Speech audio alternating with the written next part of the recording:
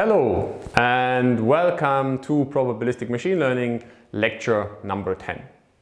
In the past few lectures, namely since lecture 6, we've been talking in quite some detail already, and we're nowhere near done, about Gaussian distributions. We found that Gaussian distributions directly link linear algebra and probabilistic inference. Or to put it another way, they can drastically simplify probabilistic inference, which is otherwise potentially exponentially combinatorially hard, by turning the necessary computations for probabilistic inference into linear algebra if all variables are jointly Gaussian distributed and linearly related. We saw that this nice aspect of Gaussian distributions allows us not just to reason about individual variables, but instead to even learn more generally real-valued functions, mapping from an arbitrary input domain to the real line. This is quite a powerful framework. We started by phrasing these functions we're trying to learn as finite sums over individual features. Then we saw that we can actually learn these features because there's such a big choice among them. So if we fix a certain family, parameterized family of these features, we can learn them in a process that has quite a lot to do with deep learning and is maybe only weakly motivated by probabilistic inference so far, in as much as it's just maximizing the posterior probability for the feature choices under the model. We will return to that in later lectures. And then in the last lecture, we saw that there's actually another way to make these Gaussian parametric regression models more powerful, which is not to adapt a finite set of features to the data, but instead try to expand the set of features, in a sense to make an infinitely wide neural network towards infinitely many features and learn all of them at once. And this is possible by a process called Gaussian process regression, which is empowered by an internal computation called the kernel, which allows summing over infinitely many features in closed form by a finite time operation. Now, what we're going to do today is a little bit different from previous lectures, insofar as we'll take a bit of not a detour, but we'll slow down for a moment to appreciate the beauty of this kernel idea and think a little bit more about it in detail. This also means that this lecture is going to be relatively theoretical, quite mathematical, and I know that this is not to the liking of the entire audience. Human minds work differently. Some people need pictures and geometric intuition to understand a problem. Other people need code, an algorithmic procedural description of how something works in a formal language. And yet another group of people needs mathematical abstractions, symbols, to understand what's going on. Today's lecture is for that final third group. There are other lectures in the course which cater more to the former two groups. What I'm going to try and do today is think with you a little bit about the kind of questions that might have arisen during the last lecture. When I introduced Gaussian processes, and actually before that kernels, while you were watching the lecture, you may have had certain questions in your mind that might boil down to the following three. The first one is, what is this kernel object that you've just introduced? You're using a certain notation for it. How should I think about these kernels? Are they just some infinitely large matrices? Well, let's see. And then, in a second step, I want to make a connection to statistical machine learning because some of you might be taking the course by my colleague Ulrike von Luxburg, or maybe you have a statistical background and you're coming to this probabilistic view from another direction, and you may be wondering, so I've heard about kernel machines, of course. I know about support vector machines and other kinds of statistical machine learning algorithms that are motivated from the kernel perspective. How do these relate to this Gaussian process business? Are they somehow separate or not? Let's talk about that actually for the majority of this course. And then a final question is, so if Gaussian processes or kernel regression algorithms correspond in some sense to an infinitely wide neural network, I've heard that neural networks are universal function approximators. Are these infinitely wide networks universal learning machines? Can they learn any function, and what does that mean? So we'll talk about that a little bit as well. But let's start with the first question, which is, what is this kernel actually? And is it an infinitely large matrix? As a little short warning at first, because we only have one lecture and time is finite, I will have to significantly simplify some of the statements that I'm going to make today. Because I want to tease out some important insights, and for those I will often leave out certain technical aspects that are not important for the intuition, but of course which are important if you want to really do math with them. So apologies to those of you who are strict mathematicians if I'm going to be a little bit hand-wavy here and there. If you don't like that, then you're very much invited to read more detailed introductions. For example, there is a very precise book by Steinwart and Christmann on, which is titled Support Vector Machines, but which has a very beautiful introduction to kernels as well. And if you are specifically interested in the connection between Gaussian processes and kernel machines, there is a paper that was written primarily by Motonobu Kanagawa and Bharat Sriparambudur, and I'm also actually a co-author on this paper because it arose from a Dagstuhl workshop a long time ago with Dino Sedinovic as well, where we try to make the connection more precise. This paper has actually been in review for over 2 years. We're still working on the final version. There will be a new version coming out in a few months, which will be even better. But here you can really find the detailed explanations of how certain concepts in the kernel world connect to Gaussian processes. So now though, let's think about kernels, and are they actually infinitely large matrices? So to motivate why we have to talk about that, I have to say that I keep noticing that people have a really hard time. A certain subset of the lecture always has a really hard time understanding what a kernel is. So let me be precise again about my notation. I am using this notation where I write objects like this. And what I mean by this is a matrix which arises in the following sense.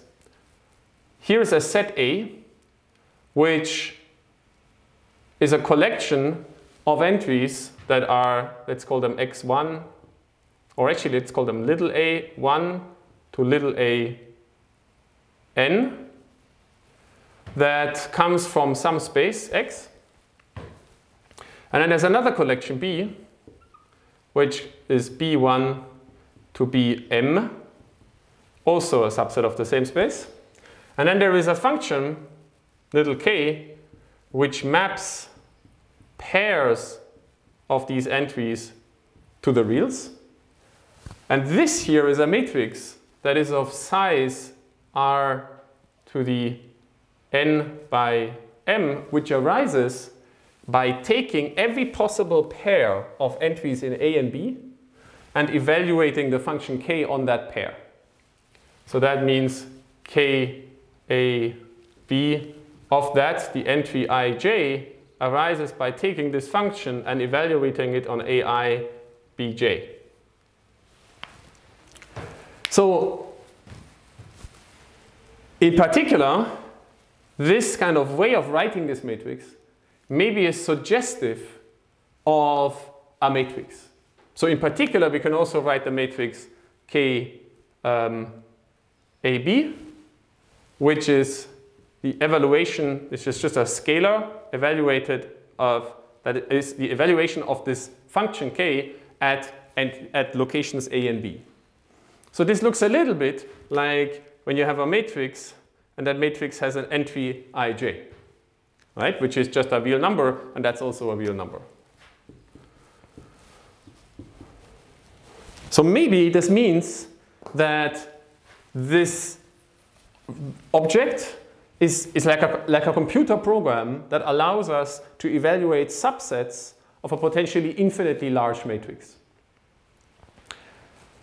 Wouldn't that be interesting? Well, why would it be interesting? Well, it would be interesting not just because we use this notation. I mean, if that's just a simple way to write down a function, that doesn't really mean anything yet.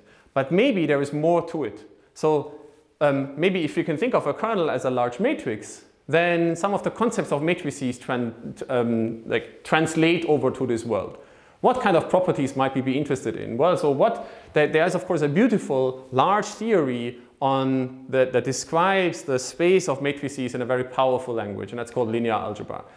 And it contains statements at its very heart about these objects called eigenvalues and eigenvectors. So for generic matrices, here's a quick refresher, there are these vectors, for generic square matrices, such that when you multiply this matrix with the vector, you just get back the same vector but scaled by a scalar.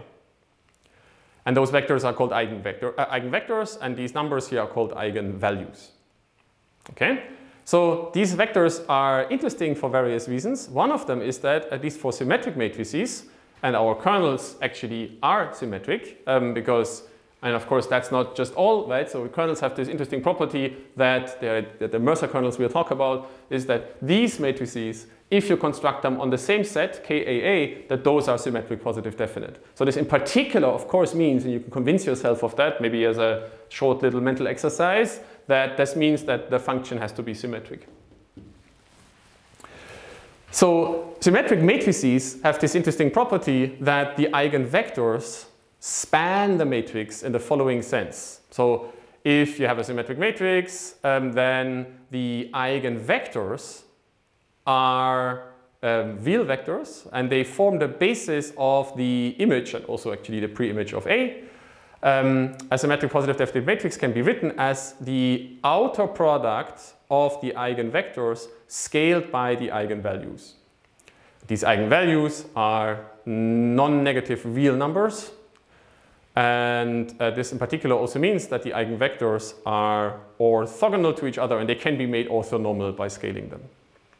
So one question you could have is there a similar statement for kernels? So are there special concepts for kernels that allow us to span these symmetric positive definite objects in some sense, and what are their role?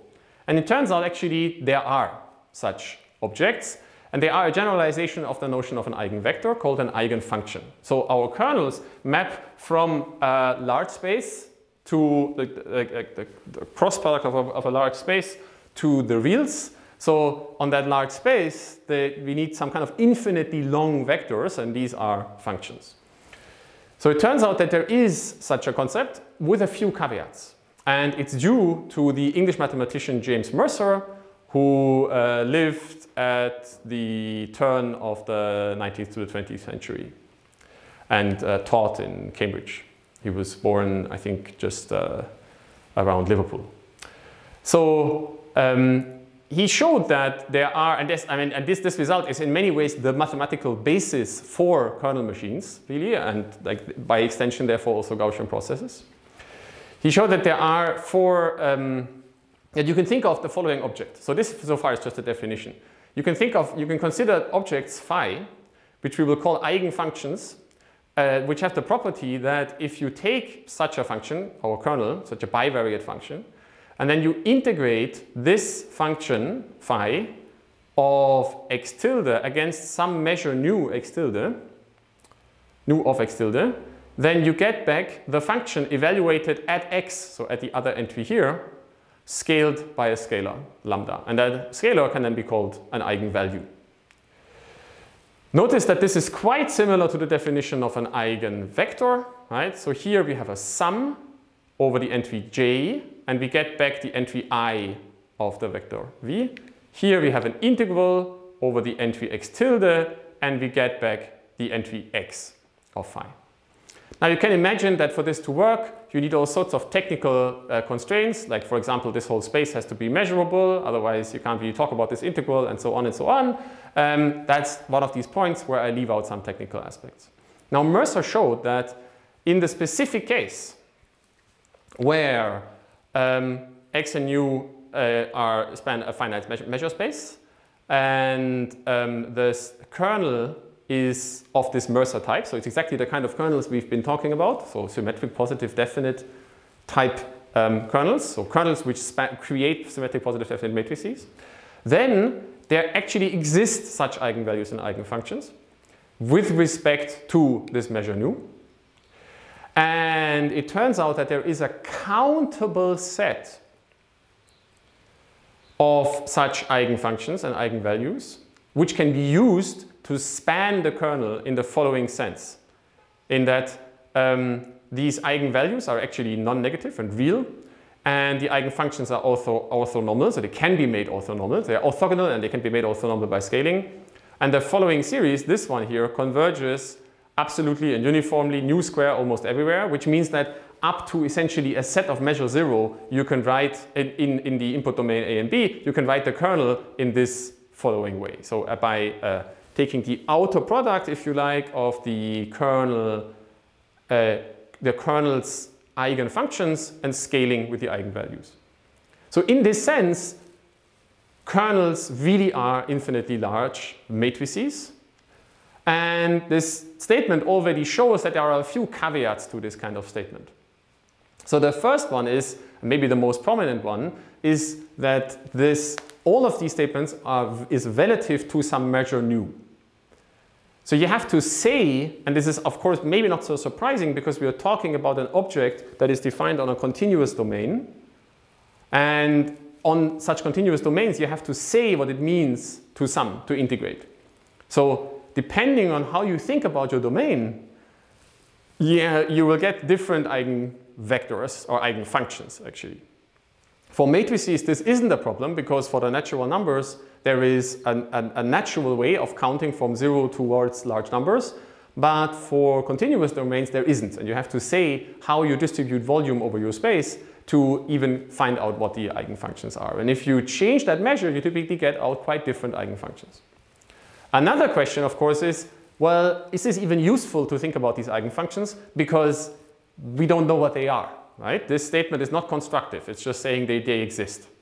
So for matrices, we have algorithms that can construct eigenvectors. And these algorithms are, in general, cubically expensive in the size of the matrix, of this quadratic matrix. So in a continuous world where the kernels live, of course, we can't use these algorithms because we are now in an uncountably large domain where you can't just do the operations that the eigenvector construction algorithms in linear algebra would use. So you might be wondering, why, what does this statement actually help me if I don't even know what the eigenfunctions are? And indeed, it's true that in general, for general kernels, it's not usually possible to just guess what the eigenfunctions are. If we could, that would be wonderful, because then we could drop the computational cost of Gaussian process regression from cubic in the size of the data to linear in the size of the data, because we could directly write down the matrix inverse of the kernel Graham matrix. Now, it turns out that actually it's possible to do that for certain specific kernels.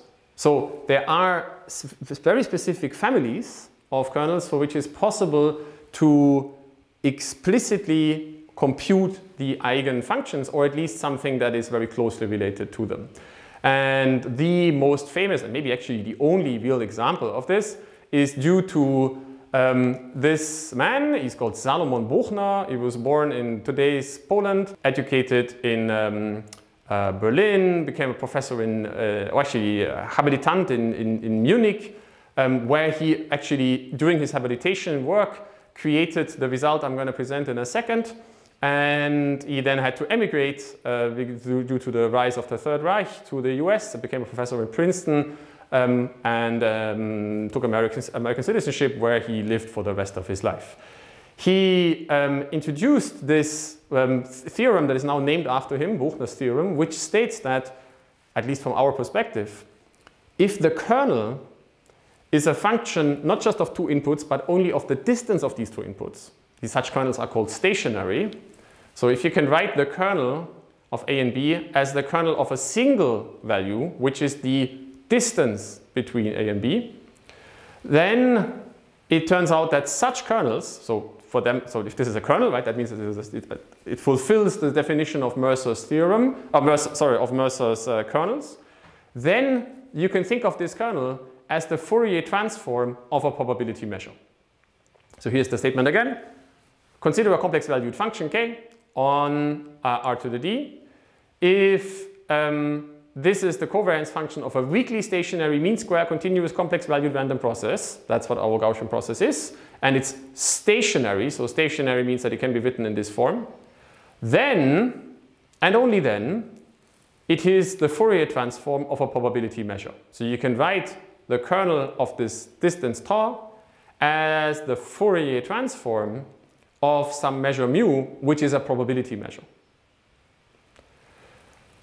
Now, this actually means almost that you can think of the result of, you can sort of see the result of Mercer's theorem in this representation here, because this means that you can write, if you take tau to be A minus B, then you can write this expression like this, and you can sort of see an outer product here of orthonormal basis functions.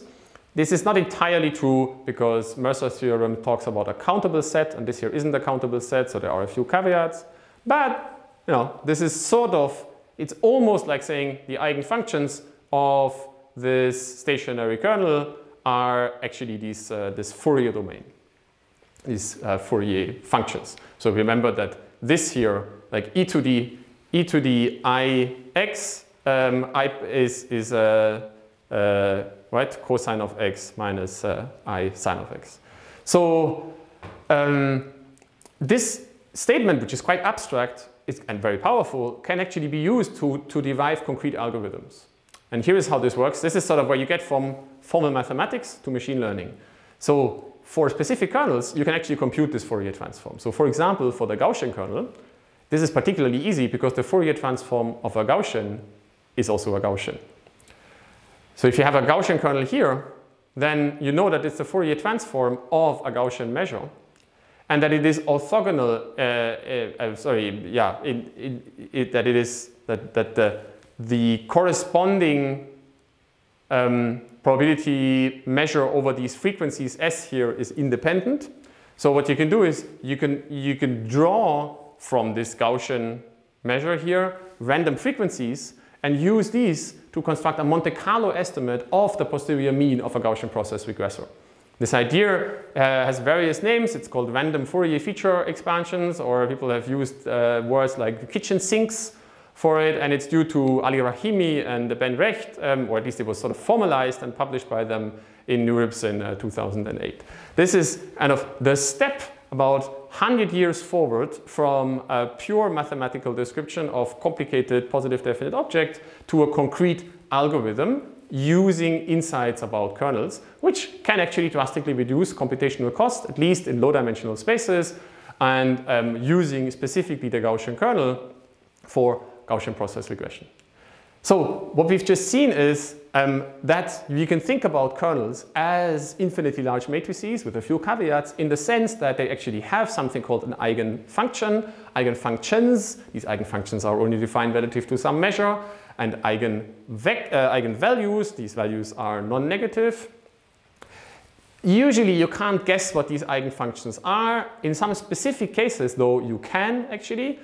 Even if you can't, this insight is still useful because it allows us often to talk about, to do mathematical analysis of the associated machine learning machinery, and that's what we're going to do for the rest of this lecture. So for the rest of this lecture, I want to step outside of the probabilistic framework a little bit and look at it maybe from the outside, if you like. And the reason for that is that Gaussian, in particular Gaussian process regression, is one very interesting point where the probabilistic formalism is very closely connected to other ways of thinking about, well, let's call it scientific inference, of extracting information from data. And that's also the reason why you may have seen the quantities that I showed, the kind of computation we needed to do for Gaussian process inference in various other concepts before. And depending on which community you come from, what you've studied before you took this course, you might actually have heard about essentially this algorithm I've been describing in Gaussian process regression in various other names before. So Gaussian process regression is known in other communities under other names, like Kriging, for example, which is mostly due to a guy called Materon, but Krige was a geoscientist in South Africa who came up with this a very similar kind of framework, actually maybe the same framework arguably, for prospecting for gold in South Africa. Well, quite a while ago. I'm not going to quote a year because I'm probably going to be wrong. You've also maybe heard of kernel-rich regression if you've taken a statistical machine learning class, or another form of statistical inference. If you're coming more from the signal processing or control perspective, you might have heard of Wiener-Kolmogorov Prediction, or in fact of linear least squares regression. And that final word is probably the best description of what's really going on here. Because, as I've already said before, Gaussian process regression at its very heart is very closely related to finding the minima of quadratic functions. It's just that when we do probabilistic inference, we keep track of the entire function, which in this case is an exponential of a quadratic function rather than just its maximum. So to make this argument again, which I've made in the past, let's, to understand where this connection comes from, this is maybe the most fundamental and easiest to understand part of today's lecture. Let's look at the posterior for a Gaussian process again.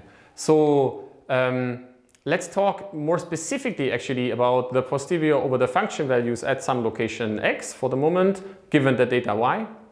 This posterior distribution is given by Bayes' theorem, which is the multiplication of the prior times the likelihood divided by the evidence. As we know, we've now chosen to use a prior that is a Gaussian process, a likelihood that is also Gaussian, by connecting to the function value by evaluating at particular locations, capital X. And then the evidence is actually of a form that can be computed by evaluating the PDF of a Gaussian. Now, and we can compute that, and that's this object we've been computing for the past few lectures. And I mean, specifically last lecture, but it's just a variation of the things we've seen before. Now, let's for a moment, just for simplicity, focus on the function values that the true latent function obtains at the training location, so at capital X, at the locations where we have data. And let's consider the maximum value of this posterior distribution. So the maximum of this Gaussian distribution, so this posterior is a Gaussian distribution, right? It's not a Gaussian process anymore because it's a finite number of function values, so it's just a Gaussian distribution over f at location capital X evaluated at this location with this mean and this variance. Now, the maximum of this probability density function is of course exactly at the mean, because that's just a property of Gaussian distributions that their maximum is obtained at the mean. This maximum, we can also think about this in another way. How will we get that maximum? Well, if you think about the location where this PDF obtains its maximum, you could think about the minimum of minus that function, because that's the same thing. And in particular, think about the location of the minimum of minus the logarithm of that function, because the logarithm is a monotonic transformation and therefore does not shift the location of the minimum. If you do that, then you can just think about these objects up here. So if you take the logarithm of that, we get the logarithm of that plus the logarithm of that minus the logarithm of the denominator. The denominator doesn't depend on f, so it's just a constant, so it doesn't shift the location. We can forget about it. That's one of the nice things about statistical estimation, that you don't have to deal with this complicated integral down here to normalize. And what we're left with is the logarithm of the likelihood plus the logarithm of the prior. And what are those? Well, the Gaussians are exponentials of negative squares. So if you take their logarithm and then the minus of that, you just get squares. So the mean of the Gaussian process posterior, the point estimate, if you like, of our Gaussian process algorithm, the thick line that I keep plotting in the middle of my plots, is given by the minimum of the sum of two quadratic functions, where this here is essentially an empirical risk. So it's a sum, assuming we have independent noise, over yi minus f of xi squared. So that's a square loss, plus a regularizer, which penalizes the distance of the estimator from the prior mean function, which we often set to 0, and weights by this kernel gram matrix at the training locations. So what this essentially is a regularized least squares problem.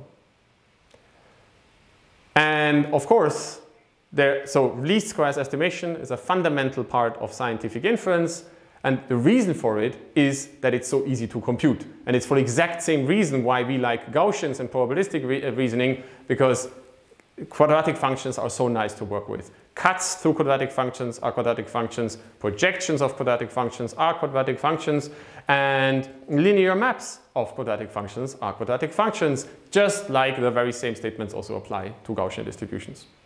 This is really why this idea of estimating quantities by assuming quadratic losses, or equivalently Gaussian priors and likelihoods everywhere, has been around science for a very long time. In fact, there can be a debate about who invented it. Two good contenders for it, depending on your national allegiance, are Gauss or, in fact, the French mathematician Legendre, who arguably came up with it first. So here is an original text from Legendre in the 1805, where he came, by the way, so there's apparently no proper picture available of Legendre. It turns out you can find various pictures online of a guy called Legendre, but it turns out that it's probably a different person who is also goes by the name Legendre, but not the mathematician Legendre. There seems to be only one picture available, which was drawn by this artist, Julien Léopold Boilly. And actually he apparently drew this picture as a kind of caricature of various mathematicians and noted that that must have been Legendre, so he must have been a fun guy if this picture is anywhere close to his personality. Legendre already in 1805 wrote a text about the problem that everyone was trying to solve back then, the determination of orbits around the sun of various objects. In the case of Legendre, it was not planets but comets. And he introduces this methodology, this method about which he's been talking, which he calls méthode de moindre carré, the method of smallest squares. A few years later, Carl Friedrich Gauss talks about the very same method, the method that estimates the location. In this case, it's actually the trajectory of a planet around the sun. As far as I know in this particular chapter, but it's essentially the same problem, right? So he's looking for the estimate which so the most likely system is the system where the values of the unknown quantities p, q, and r, and s, etc. are the ones in which the squares of the distances between the observed and the computed values of these functions is the smallest sum. So the smallest sum of squares. Here we go again. Now, it might be that Gauss wasn't entirely aware of Legendre's work, or maybe he was and he didn't want to talk about it. Doesn't matter. When scientists started thinking about how to estimate unknown objects, in this case trajectories of objects around the sun, they started talking about building estimates that minimize the square distance. And interestingly, actually, Gauss himself, this is the text in which he introduces the probability distribution that we now call the Gaussian distribution, talks about probabilities already very explicitly. So, long story short, Gaussian estimation is related to least squares estimation, and whether you are coming from a different community in which you're thinking about least squares, or from a community where you're thinking about Gaussian distributions, doesn't matter. The two are very clearly, very closely related to each other. And it doesn't make sense to try and separate them from each other and claim that they are very different things. They are evidently related to each other. So what we're going to do today in the course is to try and tease apart where exactly the minor and technical and specific differences lie between Gaussian estimation and least squares estimation. And in particular, of course, in the context of this most powerful framework in this context, which is the kernel machines, where we have an infinite set of degrees of freedom available. Now, many of you will be taking either online or in Tübingen the parallel course by my colleague Professor von Luxburg on statistical machine learning, where you will have seen these slides, or maybe you will just even get to see these slides and others like them when she's discussing kernel machines. Maybe you haven't taken that course, but you've taken another class on statistical machine learning or statistical estimation or a theory of machine learning or just machine learning or whatever it might be called. Sooner or later you will have come across this notion of kernel machines. It's usually first introduced coming from the direction of support vector machines and then towards regression. Here we take the other direction. We start with regression and then go to classification later. Of course, because there is this parallel course by my colleague von Luxburg, I'm not going to try and reproduce that course. It is, however, by design here in Tübingen that these two courses take place in parallel and are both compulsory for the students of the machine learning master here in Tübingen. And the reason for that is that we want to deliberately guide you towards thinking about the theory of machine learning from both of these directions. In other courses, if you even get to see both sides, there is often, or actually in many parts of our community as a whole, there is still this impression that the theory of machine learning is a struggle for supremacy among the probabilistic, the Bayesian viewpoint, and the statistical, the frequentist viewpoint.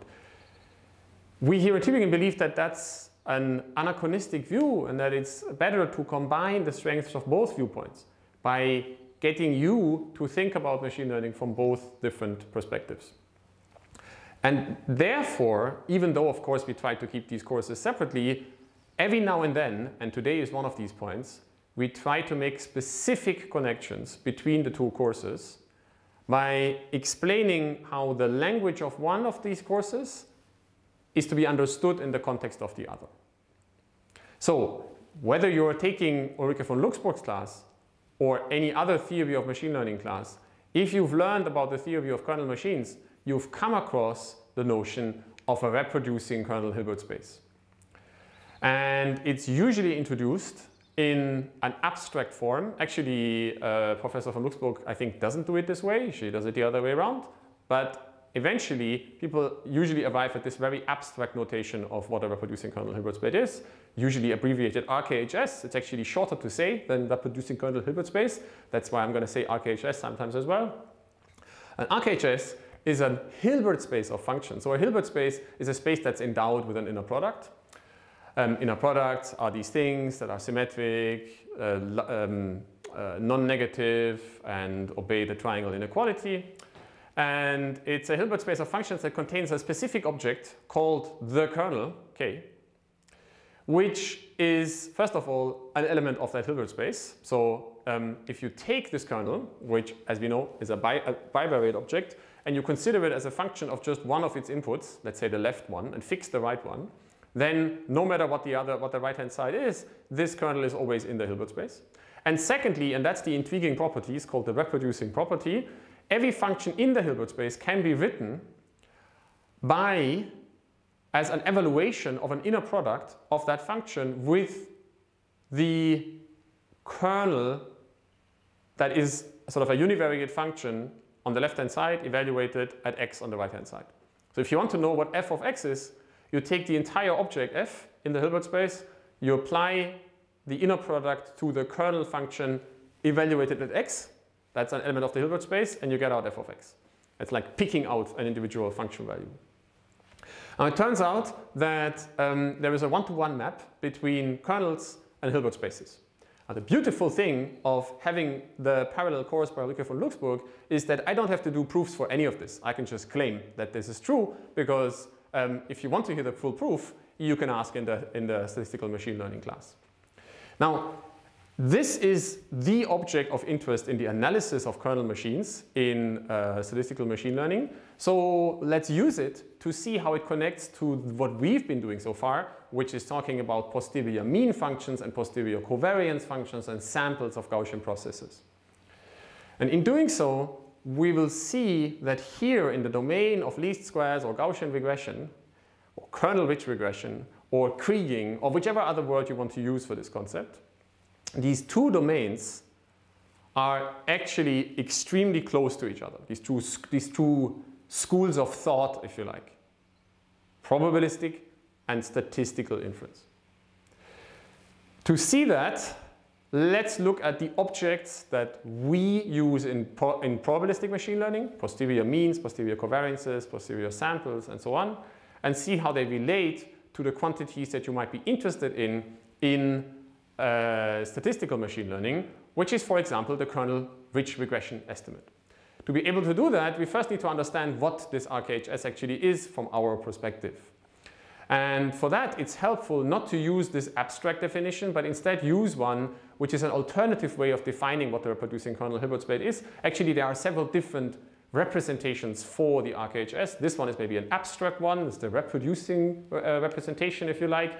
There is also another representation which is called the reproducing kernel map representation, which I'm not going to prove because Ulrike von Luxburg, I believe, does the proof in her lecture, which says that you can also think of the RKHS as the space, the Hilbert space of functions that is constructed in the following way. It's the space of all functions that can be written as a countable sum over evaluations of kernel functions at various locations xi, weighted by real weights alpha I tilde, and endowed with an inner product that is given by this expression. So that's a sum over the individual weights normalized by the value of all of these kernels. Okay, so that's interesting. Why? Because we have an object in our Gaussian process regression algorithms which looks a lot like this, and that's the posterior mean. Our posterior mean function, if we assume that the prior mean is 0, the prior mean is not that important, so if it's non-zero, you can just shift everything by the prior mean, then the posterior mean looks as this. So to again be a little bit more precise, assuming we use a Gaussian process prior over functions f with a zero mean function and a covariance function given by a kernel. And we use the factorizing, or actually the generic likelihood, Gaussian likelihood, that assumes that we get data y that amounts to evaluating the function f at locations capital X and then adding Gaussian noise to it. Then the posterior mean is this object, as we've seen on previous lectures.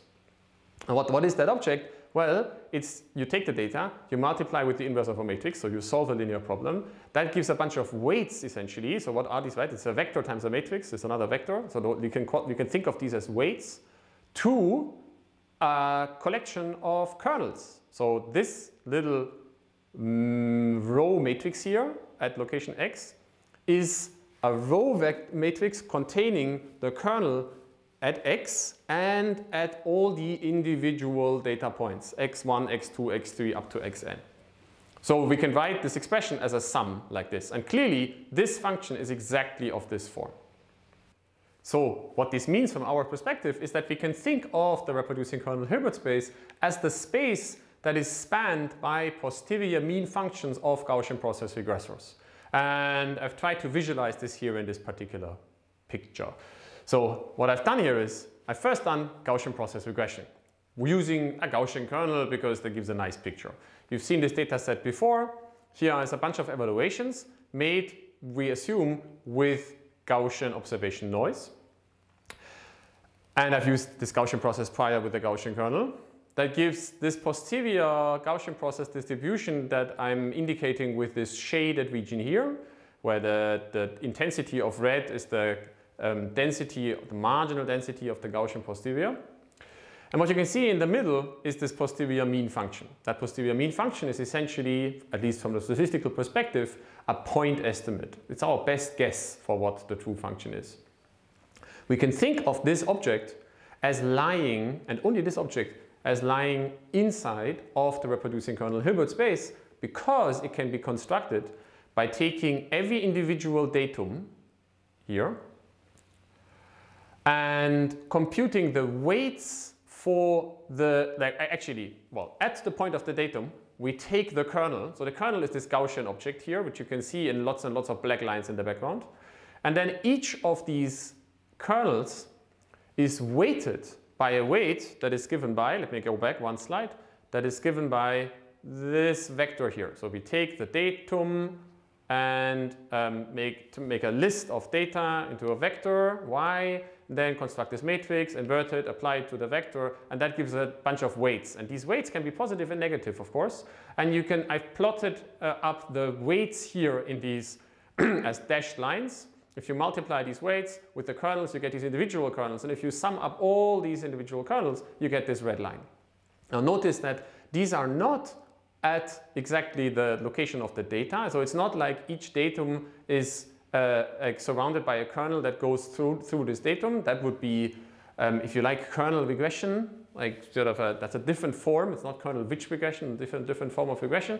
But instead, we compute these weights, which can be positive and negative depending on where this data point actually lies. That's what the matrix inversion does for us.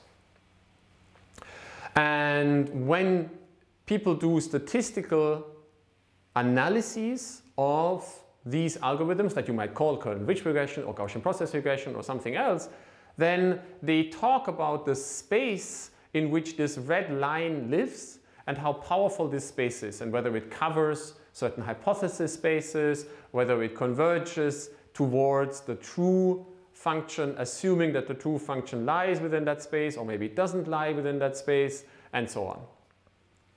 So that's one very interesting and intriguing close connection between the frequentist and the Bayesian world, if you want to use these loaded terms. When the Bayesian computes a posterior mean, they're actually computing a kernel Ridge estimate, and therefore all the analysis of kernel Ridge regression estimates in terms of reproducing kernel Hilbert spaces applies to this object, to the posterior mean. So you can see that as a criticism of the Bayesian viewpoint, because why do we need the Bayesian viewpoint if we can have the statistical viewpoint? You could also see it as a criticism of the statistical viewpoint and say, why should we use the statistical viewpoint if we already have the Bayesian one? Which of these two viewpoints is closer to your heart depends on your own biases. So to reiterate, here is a formal statement. Let's consider our Gaussian process model, where we've taken a Gaussian process prior and a Gaussian likelihood. Then from a probabilistic perspective, we've arrived at various objects, one of them being a point estimate called the posterior mean, which is our best guess for what the true function might be. And it's given by this object. It turns out that this object can also be thought of as the minimizer. So that means as the function within the RKHS which minimizes this regularized empirical least squares loss, where the regularizer is given by the norm in the RKHS of this function. A proper proof of that goes beyond what I've done a few slides ago with just the function values at the training locations. It requires a little bit more, but again, I don't need to do that because it's in Professor von Luxburg's lecture. It's actually just a 3-line proof, uses the representer theorem and then the Cauchy-Schwarz inequality, but we're not going to do it here because I don't want to reconstruct proofs that are done in the other lecture. So having seen that, you might now think that the frequentist and the Bayesian viewpoint are just the same. So why do they fight each other that much? Well, notice that when we talk about the posterior distribution over a Gaussian process regression, we are not just talking about the posterior mean. We're talking about an entire probability distribution which has a shape and not just a location but also a width. And in fact actually more than that, right? It has a whole probabilistic form. Like it has an entire PDF which is parameterized by the mean and the variance. That variance is a quantity that is very dear to the heart of the people who buy into the probabilistic framework because it quantifies uncertainty. And uncertainty, or the ability to quantify uncertainty, are often seen as the main selling point of the probabilistic framework. By keeping track of a remaining volume of hypotheses, we can be uncertain about the unknown quantity. So the question, of course, that we have to answer next is there a statistical interpretation of the second object in the Gaussian process posterior, which is the posterior variance? And that quantity, of course, has to have the nature of an error estimate. So the posterior variance for the Gaussian process regression language is the expected square distance between the true function we're trying to estimate and this posterior mean, which we've just identified with an element of the RKHS. Now it turns out, and I'm going to do this proof while also actually telling you about it, the posterior variance, which I've plotted down, which I've written down here again, can be thought of as a worst case bound on the distance between the true function and this posterior mean function we just computed within the RKHS, assuming that the norm of the true function is bounded. And let's see what I mean by that in detail. So first of all, let's simplify a bit and assume, just for the simplicity of the argument, that we're making measurements without noise. So let's just assume for a moment the Bayesian and the frequentist agree that when we evaluate y, the data, we actually get to see the true data. It's possible to do this same derivation also for the noisy case. It just becomes much more tedious then, so I'm not going to do it. And now we are going to try and connect the minds of the Bayesian and the frequentists by computing one quantity that has an interpretation on both sides. Let's start with the frequentist side. A quantity you might be interested in is how far the true function f of x is away from this point estimate that you've just constructed. And we're not going to construct an expected value because there is no probability measure to talk about for the statistical viewpoint. Instead, we're going to say the hypothesis space is given by the reproducing kernel Hilbert space, the RKHS. Let's just assume that the true function is in the RKHS. Notice that we're not making any probabilistic assumptions. We just use this hypothesis space. And the only assumption we're going to make is that the norm of the function, the true function in the RKHS is bounded. It's finite. So in particular, we could say it's bounded by 1. So its true norm is less or equal than 1. If it's less or equal than a constant, we can just multiply whichever number we get out by that number, right? Okay, so let's think about this object. So we need the supremum, so the largest possible value for among all functions in the RKHS that have a bounded norm of this quantity, the square distance. So first of all, let's plug in what these quantities actually are. So here is f of x, we leave that. And what we're going to plug in is the expression for what this posterior mean actually is. So that's the same for the frequentist and the Bayesian. We've just agreed that it's either the kernel ridge estimate or the posterior mean of a Gaussian process. And it's given by this. So here I've rewritten the expression a little bit. I basically turned it around. So if I go back to, or actually one slide, here it is. Then here's this expression again. We've assumed that sigma is now 0 because we measure without noise, right? And y is therefore actually equal to the function value itself. We just evaluate the true function. Let's say everyone agrees on that.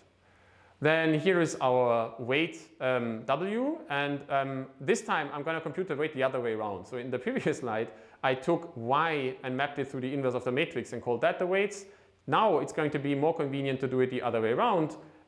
We will just call this a weight. And then we will come back to this later. It's just a way to encapsulate this number so I don't have to write them all the time.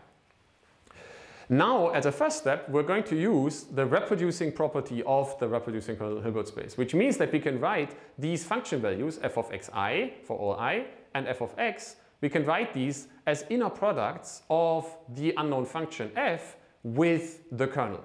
And that means we can rewrite this expression as an inner product squared with the kernel of the unknown function f with kernels. And now in these expressions on the left-hand side of this inner product, all of the instances of f are gone. We're just left with kernels.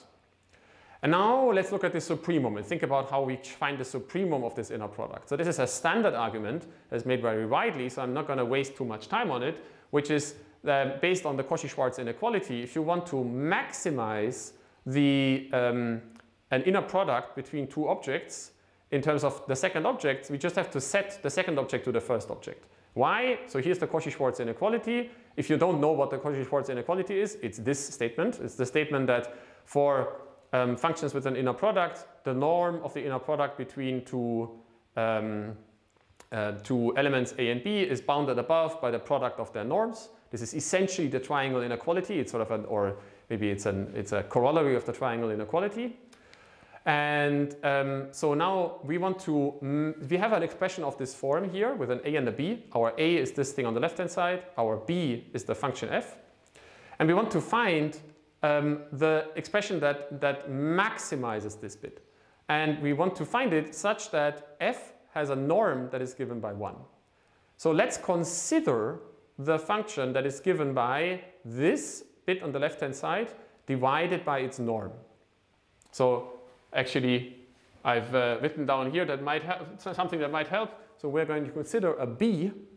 B is, so we have an expression that is the inner product between A and B. We want to maximize that expression as a function of B, keeping A constant. Let's consider the function B, which is given by A divided by its norm. Evidently, this function has norm 1, right? So that's good because we want to find suprema that have bounded norm. If we so that means by the Cauchy-Schwarz inequality on the right-hand side here, we can put a 1. And if we compute this inner product between A and A over its norm, we get the inner product between A and A itself. That's given by the norm squared. That's just the definition of the norm squared divided by the norm. So that's just the norm of A. And now we have an equality on the left and the right-hand side. And that's clearly the largest number we can expect to get. So we should choose our f to be given by this function divided by its norm. If we plug this in here, then notice that there's a square up here. What we're going to get is a square of a norm of that function divided by the norm of that function. So, sorry, a square of the norm divided by the square of the norm. So we'll just get the square of the norm back. A little bit complicated, but it's really just keeping track of squares. So this is the, that's now a value for this supremum. And now we can plug in the reproducing property again. So this norm is this norm squared is an inner product between this thing with itself. So what is that? We just write down what the inner product actually gives us. So now we use linearity of the norm, linearity of the inner product, which allows us to write to take these individual terms in the sum apart. We have this on the left-hand side and on the right-hand side, so we have to use two different summation indices. We get one double sum over I and j with wi, wj, and now an inner product between a kernel at I and a kernel at j. And here we can use the reproducing property again and use the fact that, that all kernels are elements of the RKHS. So this inner product between a kernel and another kernel is just the kernel evaluated at the two inputs of the left and the right-hand side of the inner product. Minus, then we get mixing terms between this and this kernel. So this gives us a single sum over wi with a single kernel x at xi. And finally, sort of a, in quotation marks, quadratic term, the inner product between the kernel with itself, and that's just kxx. And now all we have to do is just plug in again the definition of W, which involves a bunch of kernel Gram matrix inverses, which cancel out nicely. You can do that for yourself, and you'll find that we arrive at exactly the expression that is the posterior variance of the Bayesian viewpoint. So what we've just shown here is that the expected square error between the mean and the true function under the Bayesian probabilistic perspective, which is given by this object, assuming no noise, is exactly equal to the worst case error under the statistical viewpoint for a bounded norm estimate in the RKHS. This is a really interesting connection because which I encourage you to think about, because it gives a very quantified view on the philosophical differences between the notion of worst case and average case error estimation in the statistical and probabilistic viewpoint respectively. If you ever have the chance to see a Bayesian and a frequentist argue with each other, you'll often see them make these emotionally loaded arguments over the worst case and average case estimates. You will hear sentences like, frequentists do not make assumptions, they just do analysis. Or you will hear Bayesians claiming that they can make error estimates that are well calibrated that the frequentists can't do. Statements like the one we just found put both of these sides into question. What you see here is that actually there is one quantity that both sides can agree on that are motivated in a very different way, but happen to be the exact same value. And interestingly, what is actually a worst case estimate, so the word worst case estimate suggests that it's a more conservative estimate, is actually an expected error from the probabilistic perspective, which is in a sense a weaker kind of statement. So if you like, the Bayesian actually expects a larger error than the frequentist, because for the frequentist this number we just computed is the worst it could possibly be, but for the Bayesian it's just what you expect, and quite often you expect more than that actually. Now of course the frequentist could go, no, but I just have this unknown number here which is the norm of this function, and of course I could scale by that, and then I just get, this is just a rate of contraction, it's not actually the true error. And that's totally true, but then you have to say, well, what is that bound actually? And to estimate that, at some point, the two sides will have to talk to each other. So the reason we did this is to see that these two philosophical viewpoints are often not at odds with each other, and even though they make statements that are motivated in a very different way, they might end up with the same kind of concepts. Now, what I don't want you to take away from this discussion is that the Bayesian and the frequentist, or the probabilistic and the statistical perspective, are the same, even on this particular problem of regression on real-valued functions. And to make that clear, let's talk about a third object that is a part of the code, for example, that we've written for Gaussian process regression that we haven't yet analyzed. We've already spoken about the mean, which is a point estimate, which is the same on both sides, about the variance, which is a worst case estimate on one side and the average case estimate on the other side. But the third objects are the samples, and that we can draw from our Gaussian process posterior. And it turns out that those samples are actually one point where the probabilistic and the statistical perspective on this problem of regression differ in a very subtle way. And to see that, well, I mean, I can make it short. The answer is the samples that are drawn from the Gaussian process posterior are not elements of the reproducing kernel Hilbert space. And to be able to see that, I have to very quickly flash you with a few theoretical results. The first one is that it turns out that there is a third way to write the reproducing kernel Hilbert space. I've already shown you the abstract one, in the definition in terms of the reproducing property, and then the one in terms of the reproducing map property, where you representation in which you can write the elements of the reproducing kernel Hilbert space as sums over kernels. There is also a representation in terms of the eigenfunctions of the kernel. That's actually one of the reasons why I introduced eigenfunctions in the first place at the beginning of this lecture. So this is called a Mercer representation, and without much complicated ado, I'm actually not going to do the proof, but you can do the proof for yourself if you stop the video here and look a little bit at these two lines down here. It's possible to write the reproducing kernel Hilbert space, the RKHS, as the set of all functions f, which can be written as countable sums over the weighted eigenfunctions scaled by the corresponding eigenvalues, such that they have bounded norm. And for that we need to define what the norm is, or actually we have to define what the inner product is, otherwise it's not a Hilbert space. And the inner product is given by, in this representation, the sum over the weights of these individual components. So that's a very elegant way of writing down the norm, or the inner product. You just expand in terms of the standardized eigenbasis, if you like, so standardized by the size of the eigenvalues, and then just take the weights associated. And then, so this is theoretical result number one, which is, well, proved down here, but very simplistically.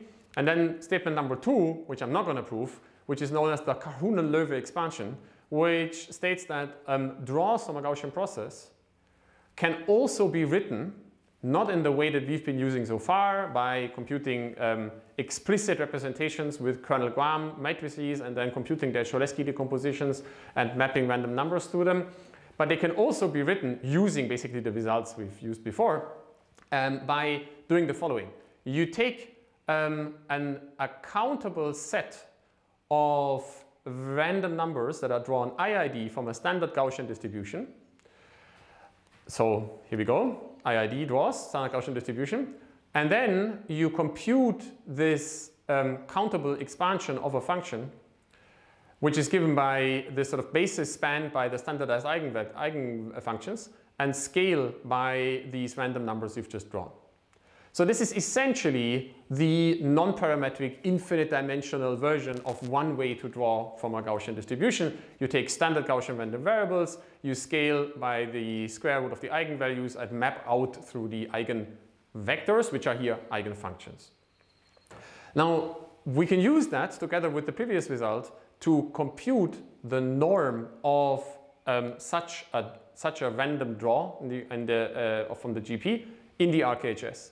Notice that this is actually the form you would expect for a function that is in the RKHS. So we can think about it as the expansion of functions in the RKHS. So it sounds like a draw from a Gaussian process is going to be in the RKHS. But let's compute its norm. Well, the norm of the function of the draw, this random number in the RKHS, or the RKHS norm of that function is given by well, actually, the expected value of the norm squared, sorry, let's be more precise, is given by the expected value of the inner product of this function with itself. And we can look up on the previous slide what that is, right? We just have to sum up the individual weights. And here they are the same on both sides. So alpha I times alpha I, that's a sum over alpha I squared. And because we've drawn these alpha I independently from Gaussians, we can move the sum inside and we'll move the expectation inside of the sum, and we're left with, and this is a simplified proof obviously, an accountably infinite sum over ones. And that's obviously an unbounded number. And therefore, this number is not bounded above by well, it's not finite, and therefore, this part of the definition here is not fulfilled. So these draws are actually not elements of the RKHS. So you might wonder, maybe that's a point where you actually have to stop the video for a few seconds and appreciate what that means. So draws from a Gaussian process have in some sense the same form as RKHS functions because they can be expanded using this Kahun and Löwe expansion. But the numbers that show up here are so large that these functions actually lie outside of the RKHS. They don't have a bounded norm. Now the natural question that comes up now is, what kind of outside is this? Should I think of the RKHS as some kind of fuzzily defined sphere, and the and the GP samples lie exactly on the boundary of that sphere? Or are these draws actually fundamentally in a larger space? And the answer to that, unfortunately, is very technical and detailed. And I can only hint at it a little bit using a result that comes from various people. It's actually based on, like, this particular form is taken from this paper I just mentioned, written by Motonobu Kanagawa and others. It's actually a simplified form of a more general theorem by Ingo Steinwart from 2017, which you can look up yourself, which again comes from a different kind of statement by a guy called Driscoll from 1973. And what it says is that that there is a way to adapt the RKHS such that samples from a Gaussian process actually lie inside of that space again. So there is another reproducing kernel Hilbert space. It's not the one that we use to define our Gaussian process. Let's call it HK theta. It's called the theta power of the RKHS, which you get by taking our current RKHS and then you adapt a little bit the eigenvalues, so make them ever so slightly larger. And actually ever so slightly smaller. There you go. Which means that we're basically expanding the RKHS because we are now covering a region of functions with which previously had higher norm. Then the draws from the GP with the original kernel, associated with the original kernel, actually lie almost surely inside of that expanded RKHS. Now the whole question is, how much do we have to expand this RKHS? And it turns out that for certain very smooth RKHSs, like for example the one associated with the Gaussian kernel, this expansion that we need to do is infinitesimal. So if you've drawn from a Gaussian kernel RKHS with a certain length scale lambda, then what this is sort of essentially amounts to is to just adapt the length scale of this kernel. Then you can actually increase the size of the RKHS infinitesimally, and you will capture all of the samples from the original Gaussian process. Unfortunately, this is not true for more general kernels. There are other families of kernels, in particular kernels that span Sobolev spaces, which require a finite expansion of the RKHS to capture all of the samples.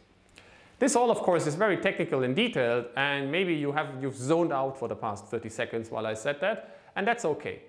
What I wanted to say is, what I wanted to bring across is a more abstract statement, which is that, maybe actually let's summarize the whole thing. First of all, when we talk about regression on real-valued functions, then the statistical and the probabilistic viewpoint on machine learning are actually quite close together. They even overlap in certain points. In particular, what the Bayesian would call the posterior mean estimate, which is a point estimate, also has an interpretation on the statistical side. It's the L2 regularized least squares kernel-rich estimate. And it's an element of the reproducing kernel Hilbert space. What the Bayesian would call the expected square error, the posterior variance, is equal to what the statistical machine learner would call the worst case error inside of the RKHS under the assumption that the norm is bounded. And then there's this third object called the sample from a Gaussian process. And that object is causing a little bit of headache because it actually lies outside of the hypothesis space considered by the statistical perspective. It lies outside of the RKHS. However, it lies outside in, let's say, a benign kind of way because it's actually part of another reproducing kernel Hilbert space that is just ever so slightly larger. So really, the differences between the sampling, between the probabilistic and the statistical perspective here, when we talk about samples, is there is a fundamental difference, but it can be healed by considering a sort of a slightly expanded space, which then captures all of the samples.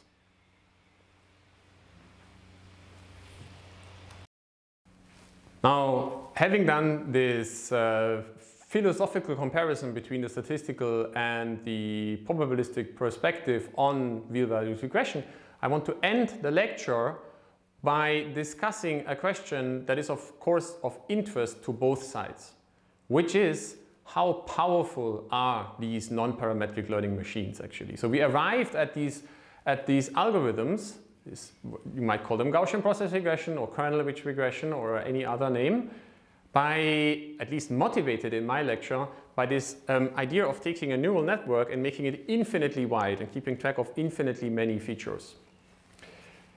We did that maybe with the hope of building a model that becomes very powerful because it can keep track of infinite degrees of freedom.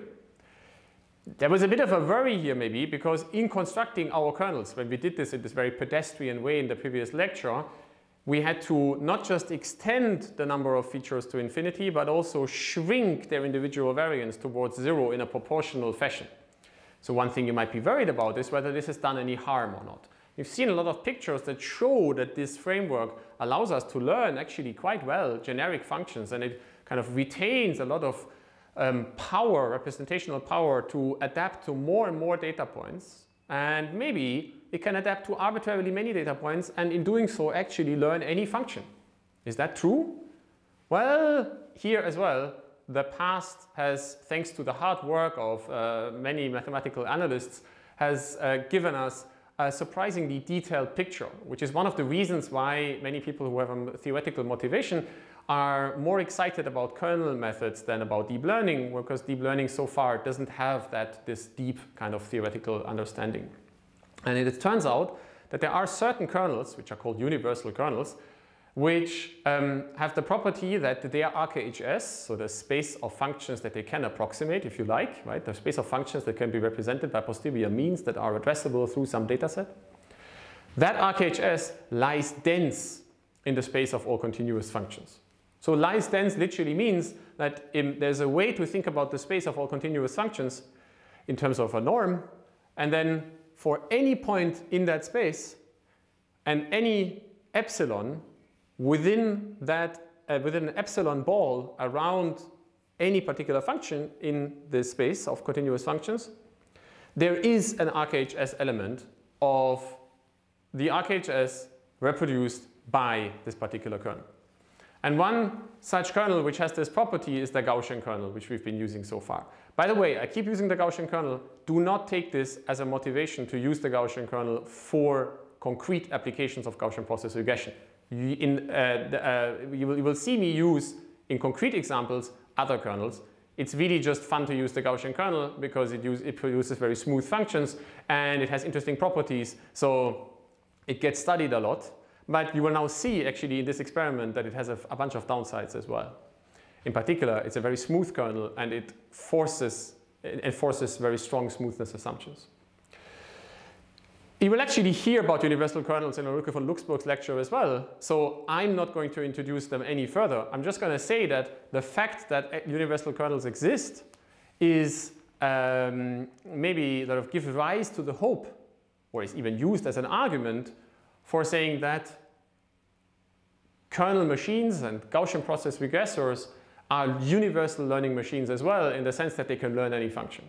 And I mean, technically that's true, because if you have an arbitrarily large data set, then that data set will can address arbitrary points in the RKHS with its posterior mean, and therefore get arbitrarily close to any function, any continuous function. And that should be taken as meaning that you can learn any function. Now the problem with this is, maybe you can think about what the problem of this is before I actually show it to you, is that this kind of statement does not include a rate. It's just a statement about feasibility, not about how quickly you will address this function. So to give you a feeling for why this is a problem, I've constructed a little experiment. Here is a function we would like to learn. It's this black line in the background that you can see. I've created this function. Actually, maybe I shouldn't tell you how I created this function. It's just a continuous function. It's actually smooth. It's very smooth. It's infinitely often differentiable. Well, to be honest, the way I've created this function is that I've drawn from a Gaussian process with a different kernel. And that kernel is the so-called rational quadratic kernel. You don't know what that is, but you don't have to understand it. It's just not the Gaussian kernel. And the rational quadratic kernel is a very interesting case because it happens to be a kernel that produces functions that are in many ways similar to those you would get from the GP with the Gaussian kernel. They are infinitely often differentiable, so they're fully smooth. And they have a typical length scale, but their behavior varies a little bit around the length scale. And here I'm going to try and learn this function with another Gaussian process regressor, which is created by using the Gaussian kernel, so this related kernel, which actually has this at the same length scale. So this black line is drawn from a rational quadratic kernel, length scale 1, Gaussian process, and we're going to try and learn it with a Gaussian process regressor with a Gaussian kernel with length scale 1. The Gaussian kernel is a universal kernel, so the statements about universal kernels apply here, and we would expect this function to be easy to learn for this algorithm because of the universality of the Gaussian kernel. And now let's say I get my first datum, it's over here. I apply that Gaussian process regression framework to it, I get a Gaussian process posterior, and everything looks fine so far. Now I get more data points, here's my second datum, everything's fine as well, 5 evaluations, and what you can see is that the posterior mean adapts to the shape of this unknown function, and the posterior contracts around it at exactly the points where it should be contracting, right? It sort of becomes certain in the regions where it has seen data and remains uncertain in regions where it hasn't seen data. So this looks like a very well-calibrated posterior distribution. Now we have 10 evaluations and still everything looks good. And now let's move to 20 evaluations and ooh, something suddenly went wrong. So what you see here is that the entire posterior is beginning to deviate from the true function. And this is bad, not just because, so in two ways basically, right? One is that the posterior mean is moving away. So the error is actually getting, in some sense, larger, the estimation error. But even worse, maybe, the posterior uncertainty is also contracting way too fast. So this algorithm now believes to know a function, if you like, even though it doesn't know it at all. So scaled by the posterior standard deviation, the true function is very far away from the posterior mean. And if I keep doing that with more data points, the situation becomes worse and worse. We get strong oscillations. The posterior mean really bends far away from the true function, and the surrounding uncertainty drops really rapidly. And that's very bad, right? That seems like the universality doesn't actually work. Well, that's not true. The statements about universal kernels actually still do apply, and this algorithm, as we accumulate more data points, actually will contract towards the true function. It just does so in a very erratic, nasty kind of way. And what you're seeing here in this plot is I've plotted the error, which I've computed in some numerical high-quality way of this approximation method as a function of the number of evaluations. And this is a log plot. So if it were converging efficiently, you would maybe expect, let's say, maybe a reasonable convergence rate would be 1 over the square root of the number of samples. So that's a stochastic Monte Carlo type convergence. That's indicated by these golden lines in the background. These are obviously straight lines because it's a log-log plot. But what you actually see is this red curve. That's the true behavior of this regressor. And you see that it's much, much flatter than this polynomial convergence. In fact, it actually turns out that this convergence rate there is actually a rate to this convergence. And it's actually given by, there's a theorem for this in a paper by van der Vaart and van Zanten from 2011, where they show that this particular combination of kernels, rational, quadratic, and Gaussian, actually converges with a logarithmic rate.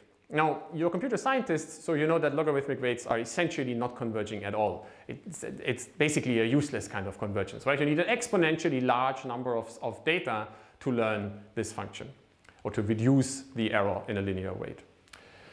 That's not good, right? So this shows that rates are important. If you just knowing that you can learn a function doesn't mean anything if you don't know how many data points you'll need.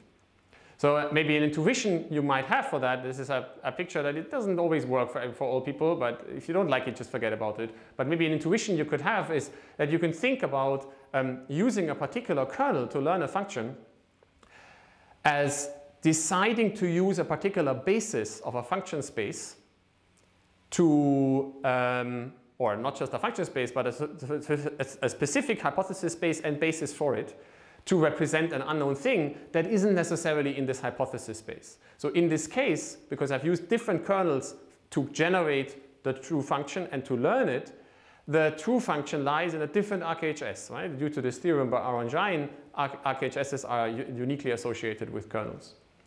And what's happening here is that we're talking about an object that is outside of the RKHS, and we're trying to approximate it within the RKHS. That's conceptually similar, if you like, this conceptual comparison, to trying to represent a irrational number, like the number pi, the circle number, in terms of rational numbers. You can do that in various ways as well. So let's say I wanted to tell you about pi and you don't know about pi. I could do that in various different ways. Let's say I have to use rational numbers because, I mean, we don't have a basis for irrational numbers, so we have to use rational numbers. The way we usually do this is that we use the basis that is spanned by the decimal fractions. So I can tell you about pi by telling you that it's 3.141 and so on. And that in doing so, I'm essentially assigning a weight of 3 and 1 and 4 and 1 to the basis 1 over 1, 1 over 10, 1 over 100, 1 over 1,000. And if I do that, then I'll get a linear convergence rate in logarithmic space, of course, because I mean, in a logarithm base 10, I'm exactly expanding in that kind of basis. So every step, every additional number I provide, the error drops by a factor of 10 on average. There are other ways of representing pi in other bases of rational numbers. For example, there is the so-called Gregory-Leibniz formula, which represents pi in a basis that is spanned by the odd fractions. So 1 over 1, 1 over 3, 1 over 5, 1 over 7, and so on. And their weights are just 4s with alternating signs. That's beautiful. It's a beautiful formula. Unfortunately, if I keep telling you that, so we've agreed on using the basis of of odd numbers and I just keep telling you 4, -4, +4, -4, +4, -4, that's a very inefficient way of encoding what pi is, because the convergence of this sequence towards pi is much, much slower. You see this as this blue line down here. There are even worse ways of representing pi. I mean, they might have theoretical, number theoretical relevance, but they have a really bad way of representing pi, like, for example, this Nila-Kanta series. But there are also really good ways of representing pi. For example, there is, so for a while there was this competition to find as many digits of pi as possible, and various people were involved with this. One group that was very active in this kind of race was the Chudnovsky brothers, who came up with really efficient ways of representing pi that essentially is also a series expansion in terms of a bunch of somewhat complex to represent rational numbers, a sequence of rational numbers, and their sequence converges extremely fast. So fast, in fact, that I can show you the very first point, and the second point is already outside of the floating point range, so I can't even plot it on this plot anymore. It's an extremely fast convergence. So what's happening here is that if we want to talk about pi, then this choice of basis is very efficient. And there's a similar situation in machine learning, that if you want to learn a certain thing, then there is usually a particular way to represent the learning problem which allows extremely fast convergence. And then there are other ways of representing it which give weaker, slower convergence. In the probabilistic perspective, these correspond to different generative models, to different priors and likelihoods. Of course, there are also choices of priors and likelihoods that don't work at all. And for example, these could be, for pi, these could be the sequence of fractions of even numbers, so 1/2, 1/4, 1/6, and so on. That wouldn't work at all. So if you use the wrong prior, you can't learn anything. If you use a sufficiently powerful prior, you might be able to learn everything, but you don't know at which rate. And if you choose a particularly smart prior, then you can actually converge very efficiently. It turns out that there's a corresponding kind of type of statement for Gaussian process regressors, which I want to end on. That's a very technical, extreme example of what's possible in the analysis of kernel machines. It's also due to this paper by van der Vaart and van Zanten that I've already mentioned. I'm not going to read out the entire thing, but you can read this if you want to yourself. What this statement says is that if you use a different choice of prior, so you don't use the Gaussian kernel, you use a kernel that spans a Sobolev space, so that's a space of hypotheses of functions that have a finite smoothness, then it's actually possible for the Gaussian process regressor to learn any finitely often differentiable function, or sufficiently smooth function, so function from a different Sobolev space, at a rate that is polynomial in the number of samples. Not logarithmic, but polynomial. And this, in particular, this means if you manage to find a prior hypothesis space whose elements match the smoothness of the true function, and that smoothness is sufficiently high, then you can actually get a convergence rate that is essentially 1/n, except for a correction that has something to do with the dimensionality of the input space, but that's even suppressed by the smoothness. So it is possible to learn smooth functions, you just have to use the right priors. Your takeaway for that should be two things. First, don't really use the Gaussian kernel because it's too smooth. Rather use somewhat rougher kernels, and you will see me use some of them in other lectures. And secondly, this is an example of the kind of theoretical power that is associated with the notion of kernel machines. And the fact that such statements are possible in learning theory are one of the reasons why people are still excited about kernel machines and the associated notion of Gaussian process regression, while deep learning so far has not reached this level of precision in the statements about what these machines can actually learn. Of course, we all hope, hopefully, that this will change soon. With that, I'm at the end. Today was a bit of an introspective, almost philosophical mathematical lecture in which we've tried to get a bit of a closer handle on the notion of Gaussian process regression and its connection to statistical machine learning and concepts therein. We found that, first of all, kernels are really interesting objects. You can think of them with a few caveats as essentially infinitely large matrices. If that also means that Gaussian process regression, because it uses kernels, is associated with the theoretical building constructed by statistical machine learning for kernel machines. And in fact, for real-valued regression, so for Gaussian process regression, the connection between the two sides is extremely close. There is a corresponding concept in statistical machine learning called kernel-rich regression. And kernel-rich regression constructs a point estimate called the kernel-rich estimate, which happens to be exactly equal to the posterior mean of the Gaussian process regressor. The Gaussian process regressor produces additional objects as well, in particular an error estimate called the posterior variance. And that posterior variance happens to be identified with a worst case error bound in the statistical formulation.